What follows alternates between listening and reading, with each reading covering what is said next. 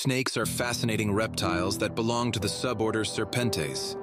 They are characterized by their long, legless bodies covered in overlapping scales, which help them move smoothly across different surfaces.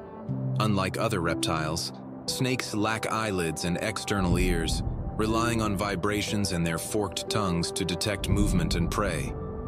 They use a specialized organ called the Jacobson's organ, located in the roof of their mouths, to analyze scents in their environment. Snakes are found in a variety of habitats, including forests, deserts, grasslands, and even aquatic environments. They have different methods of hunting and defense.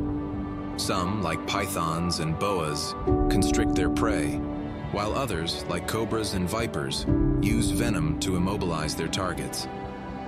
Despite their reputation, most snakes are not dangerous to humans and play a crucial role in maintaining ecological balance by controlling rodent and insect populations.